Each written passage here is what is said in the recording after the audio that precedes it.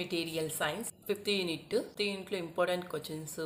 First question explain చేశాను, మీకు కావాలంటే ప్లేలిస్ట్లో ఉంటాయి చూడండి. 4th క్వశ్చన్ 5 మార్క్స్కి ఇంపార్టెంట్, 10 మార్క్స్కి ఇంపార్టెంట్ అనమాట. 5th క్వశ్చన్ కూడా 5 మార్క్స్కి ఇంపార్టెంట్, 10 మార్క్స్కి important.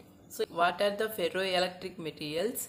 Give properties and applications of ఫెర్రోఎలక్ట్రిక్ materials. Explain ఫెర్రోఎలక్ట్రిక్ histories. అంటే ఫెర్రో విద్యుత్ పదార్థాలు అంటే ఏంటి, ఫెర్రో విద్యుత్ పదార్థాలు ధర్మాలు మరియు అనువర్తనాలను తెలపండి. ఫెర్రో విద్యుత్ హిస్టరీస్ గురించి వివరించండి అని అర్థం. So ferroelectric materials which exhibit polarization even in the absence of the applied electric field are known as the ferroelectric materials. అంటే పదార్థాలపై విద్యుత్ క్షేత్రం అనువర్తించినప్పుడు అవి విద్యుత్ ద్రోణంను ప్రదర్శిస్తే అటువంటి పదార్థాలను ఫెర్రో విద్యుత్ పదార్థాలు అంటారు. Example barium టైటానైట్, potassium dihydrogen phosphate, ammonium dihydrogen phosphate, lithium నియోబేట్, రాచ్లీ salt. ఇవి ఎగ్జాంపుల్స్ అనమాట. ఇవి కన్ఫామ్గా రాయాల్సిందే ఎగ్జామ్లో. Properties of ferro electric materials అంటే ఫెర్రో విద్యుత్ పదార్థాల యొక్క ధర్మాలు. Ferro electric materials process spontaneous polarisation. అంటే ఫెర్రో విద్యుత్ పదార్థాలు స్వచ్ఛంద ధ్రువణంను సృష్టిస్తాయి. Ferro electric materials can be easily polarised by very weak electric fields. అంటే విద్యుత్ క్షేత్రం బలహీనంగా ఉన్నప్పుడు ఫెర్రో విద్యుత్ పదార్థాలు తేలిగ్గా ధ్రువణం చెందుతాయి. They exhibit dielectric histories. అంటే ఇవి రోధక హిస్టరీస్ను ప్రదర్శిస్తాయి. They process permanent electric dipoles and internal electric field. అంటే ఇవి శాశ్వత విద్యుత్ డైపోల్స్ మరియు అంతర్గత విద్యుత్ క్షేత్రాన్ని కలిగి ఉంటాయి. They exhibit domain structure. అంటే ఇవి డొమైన్ నిర్మాణాలను ప్రదర్శిస్తాయి. Ferro electric materials exhibit piezo electricity. అంటే ఫెర్రో విద్యుత్ పదార్థాలు పీజో విద్యుత్ను ప్రదర్శిస్తాయి.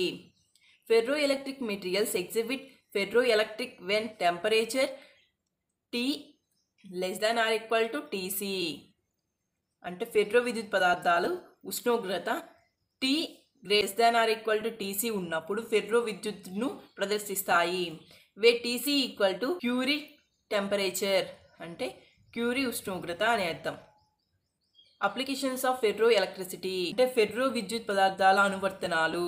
Ferro electrics are used as memory device for computers. అంటే ఫెర్రో విద్యుత్ పదార్థాలు కంప్యూటర్లో మెమొరీ పరికరాలలో వాడతారు.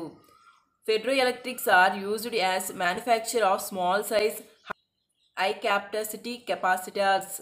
అంటే ఫెర్రో విద్యుత్ పదార్థాలు అధిక కెపాసిటీ గల స్వల్ప పరిమాణం గల కెపాసిటర్లో వాడతారు.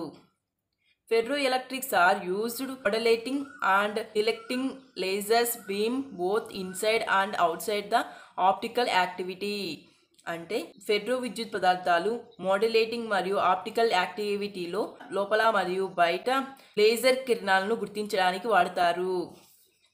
పైజో ఎలక్ట్రిక్ ఎకోస్టిక్ ట్రాన్స్డ్యూటర్లు మరియు ఫైరో electric infrared detectors are the device based on the ferro electrics. అంటే ఫెర్రో విద్యుత్ శబ్ద సంబంధిత ట్రాన్స్డ్యూటర్లో మరియు ఫెర్రో విద్యుత్ పరాన్న శోధనాల్లో వీటిని వాడతారు. ఇది properties, applications. Ferro electric histories. When an electric field is applied to a specimen of ferroelectric crystal, the polarization first rises rapid with the applied field. The reaches saturation polarization PS. On reaching the field to 0, residual polarization PR remains. The negative field to reduce the polarization to 0 is called coercive field C. అంటే ferro విద్యుత్ స్ఫటికం యొక్క నమూనాపై విద్యుత్ క్షేత్రం అనువర్తించినప్పుడు మొదటి ధ్రువం వేగంగా పెరుగుతుంది. ఆ తర్వాత సంతృప్తి ధ్రువం పిఎస్ను చేరుతుంది. క్షేత్రం శూన్యం అయితే దాని ధ్రువం మిగిలి ఉంటుంది. దీన్ని రెసిడ్యువల్ ధ్రువం PR అంటారు. ధ్రువంను శూన్యం చేరడానికి రుణ క్షేత్రం అనువర్తిస్తే దాన్ని కోయర్సివ్ క్షేత్రం ఈసీగా అంటాము.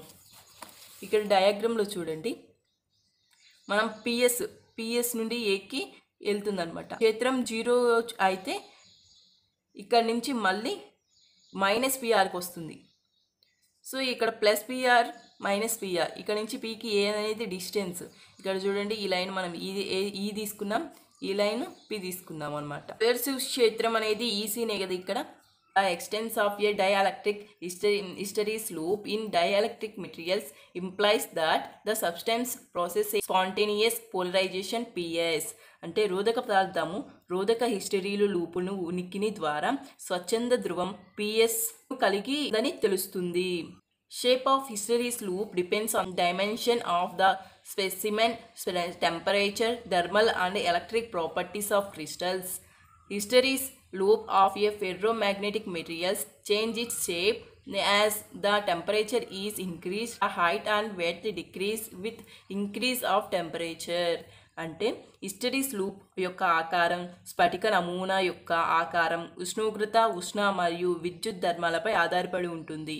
ఉష్ణోగ్రత పెరిగితే ఫెర్రో విద్యుత్ పదార్థాలు హిస్టెరిసిస్ లూప్ ఆకారం మారుతుంది. ఉష్ణోగ్రత పెరిగితే ఎత్తు మరియు వెడల్పు తగ్గుతాయి. At Curie temperature of the loop just in the straight line on ferroelectric behavior of the material disappears.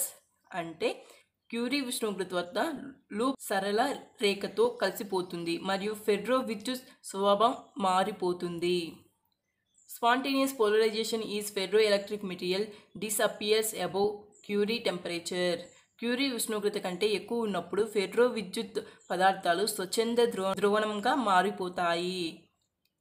ఇది ఫెర్రో ఎలక్ట్రిక్ మెటీరియల్ అన్నమాట.